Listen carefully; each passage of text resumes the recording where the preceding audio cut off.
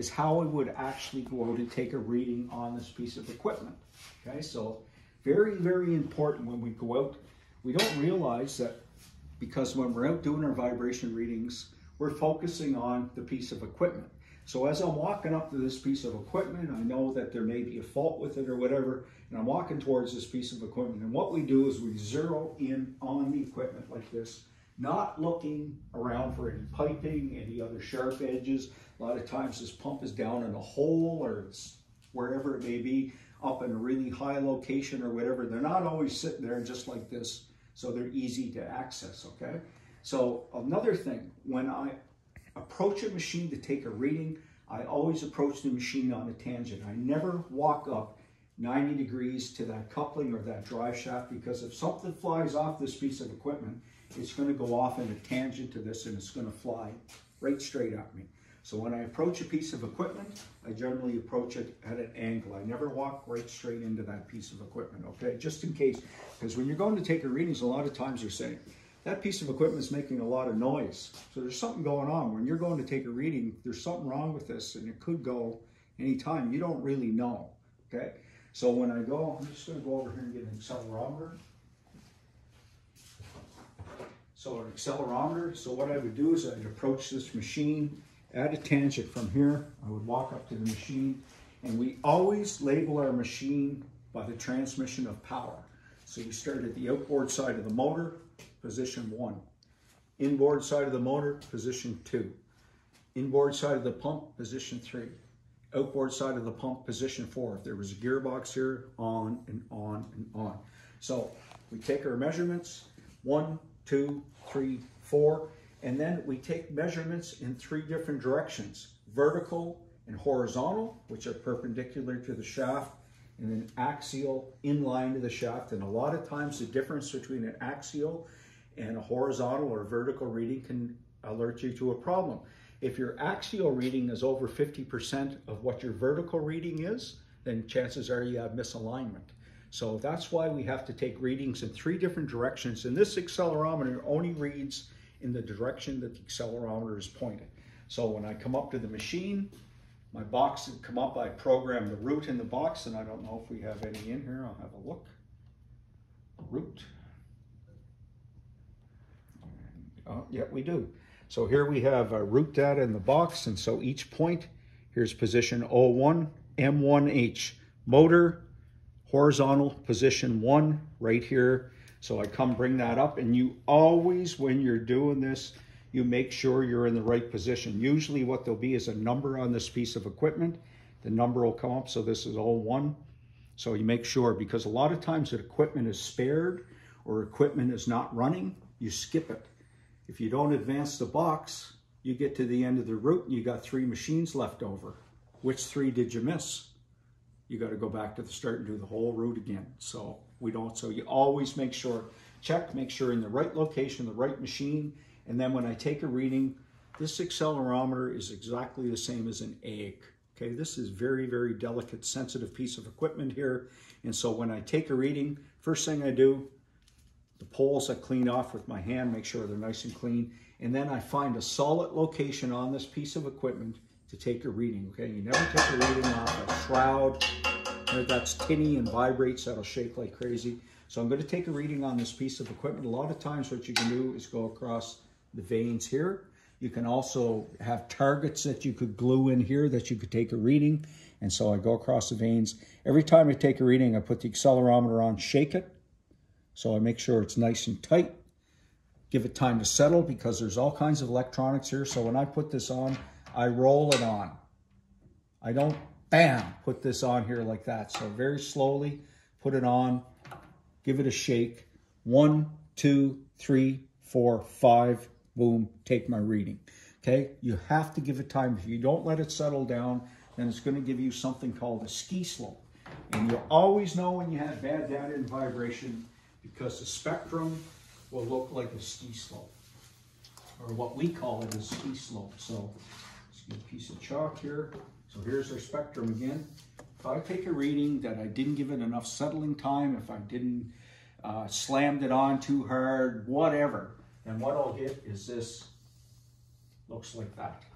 and that's called a ski slope. And the reason it's called a ski, the reason that happens is that when you slam the accelerometer on there, everything's shaking around. The box doesn't know where to put the data on the spectrum. Remember I said the spectrum is divided into bins.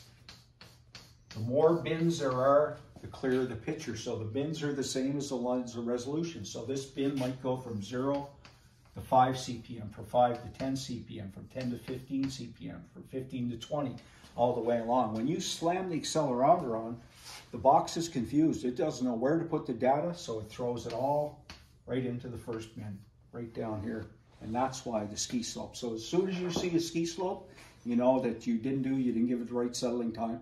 First thing you do, delete, get rid of it, because you can go onto the box and ask it to delete a reading. Somewhere here, so I can't remember when because I'm old, but there's actually a way. It'll say, do you want to delete this sensor improperly? So it'll ask you to delete the reading, and you get a bad reading, it'll delete it. Let's see if we can take a reading here and see what the box does. So here, it's just a general picture of a box. It'll give you our different spectrums. It'll give us a waveform, and then it'll actually tell you, if you go to the previous pointer, that it was bad sensor. So the box, like, I didn't have the sensor hooked up, bad sensor. So it'll tell you not enough settling time or whatever, or it'll show you that ski slope. As soon as you see the ski slope, delete the data.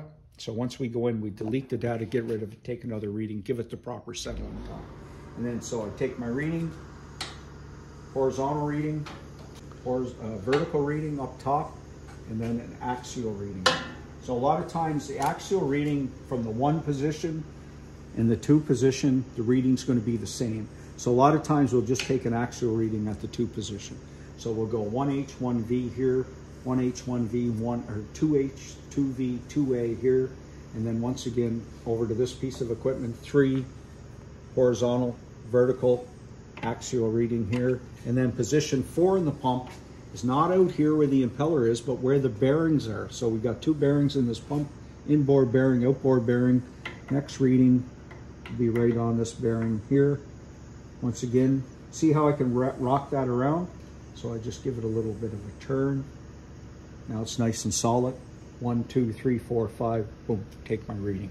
So basically that's how we take our readings. And we're always kind of aware of our surroundings all the time, because you don't know, right? You're in a lot of places with piping. I've been down on holes. I've had to crawl through things to take readings. You name it, you've been there, right? A lot of machinery isn't sitting in a nice, convenient location like this. So that's basically, in a nutshell, how we set our box up, and then we go take a reading on the box. And so what dictates what type of instrument you use, whether it's a accelerometer like this one, whether we come over here, velocity transducer like this piece of equipment, or a proximity probe, which we don't have one here, but basically what dictates what instrument you use is what speed you use. So remember, like from 0 to 600 CPM, we're always measuring in displacement. From 600 CPM to 60,000, we're measuring in velocity. From 60,000 and above, we measure in acceleration. So we have a reading between 600 and 60,000, velocity transducer. Above 60,000 CPM, accelerometer. Below that, proximity probe. So our different instruments. So with the accelerometer, what happens inside here is there's a little crystal inside this piece of equipment. And so what all these instruments do is convert that mechanical motion up and down into an electrical signal. And so if we go over here and look at what makes that waveform is the varying of the voltages inside this. So as it shakes, the voltage changes. And so remember, vibration is back and forth movement from the neutral position. Well, put this on, it's at the neutral position, you turn it on, there's a little crystal in here, and as it squeezes, the voltage increases, then it goes down, doesn't squeeze, the voltage goes down, squeezes, the voltage goes up and back. So it's a little crystal in here called a piezoelectric crystal. It's only in the accelerometer, and so basically what happens with that crystal is as it shakes, it squeezes it, varies that electrical signal. So it takes that mechanical motion, turns it into an electrical signal that the box can interpret, make a waveform, and remember the waveform, then the box does the FFT and changes that into a spectrum on the bottom. So basically, When you're talking accelerometer, piezoelectric crystal. Physio means squeeze in Greek. That's why, because it squeezes down, okay? There's a shear type, which squeezes. There's a compression type that squeezes down, and then there's also a shear type that kind of the crystal looks like this with a hole in the middle, or if you look at it from sideways, it'll look like this with a hole through it. And then there's a metal rod that goes through it. And the faster the metal rod vibrates, the more signal it makes. So in that case, when we're talking about a velocity transducer, well, this doesn't have a piezoelectric crystal in it. What this has is a magnet inside here with a core, iron core with a wire wrapped around it, suspended between two springs.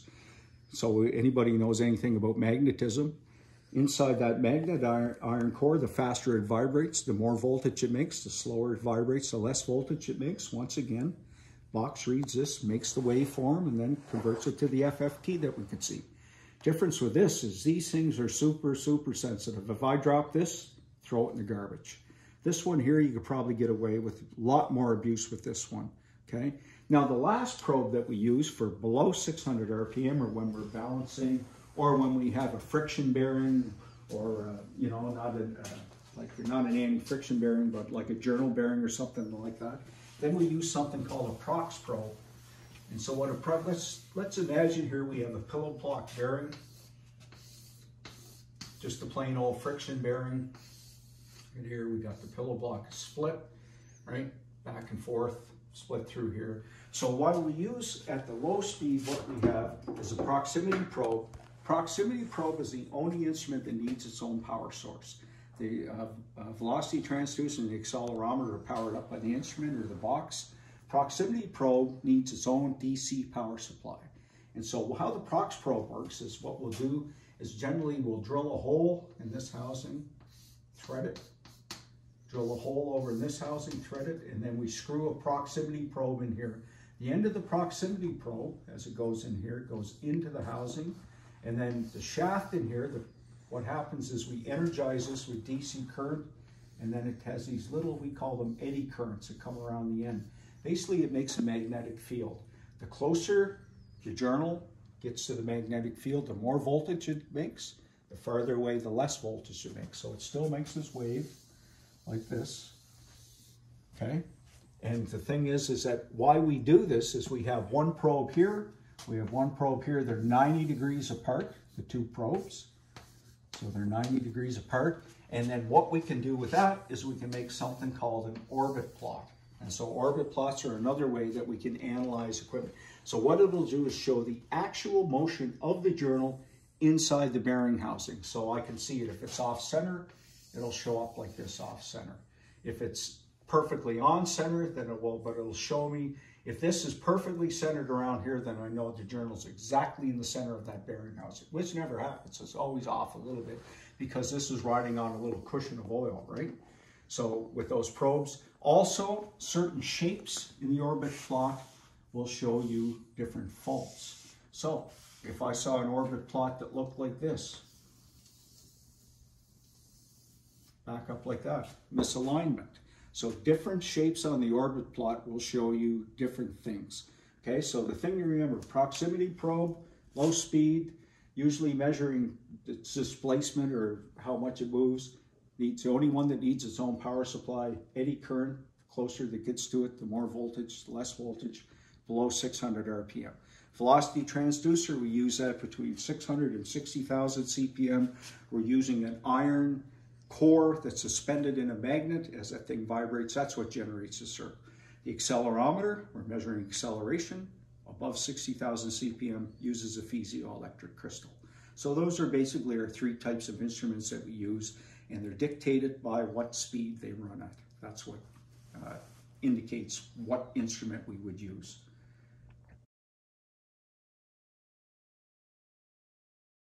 Accelerometer. Okay, and the reason I'm going to tell you, so after I told you all that stuff, now I'm going to throw you the curveball, okay? Because what happens with the box is, in actual fact, we take all the readings with the accelerometer nowadays. And then what the box does is it makes a conversion back. So if it's in, we take a reading, every reading's in acceleration, and then the box does a mathematical conversion to move it to displacement or to velocity. So the thing is, anytime you do a mathematical conversion on something, you're losing a little bit of accuracy. So if you need extreme accuracy, then you would actually use the prox probe, or you might use a velocity transducer. But in actual fact, when I'm out doing 15,000 points a month on all different pieces of equipment at all different speeds and all that, I'm not going to bring 3 instruments with me, go out there and change them for every reading and all that stuff. I don't have time to go through all that crap. So what the box does, takes everything with the accelerometer and converts it back. So you lose a little bit of accuracy, but it's good enough, because what we're looking for is change. So always change. And one last thing that I forgot is, when we take a reading with an accelerometer, the main thing that we take these readings is consistency, consistency, consistency. So we got to take, it doesn't matter if the reading is perfectly horizontal or perfectly vertical or whatever, because a lot of times we're not able to take it in the perfect location because of something's in the way. So what we do is, the first guy that goes and takes a reading puts a mark on the piece of equipment. And so what we'll do is we'll put a circle, put an X through it like that. So the next person that comes knows exactly where you took that reading. We'll take a white marker or something, put a line with an X on it like that. So the next person that comes along goes on there like that, and they know where to take the reading. So we always mark it consistency, consistency, same readings from the same locations at the same interval of time between readings. Any good program, that's the way you run it.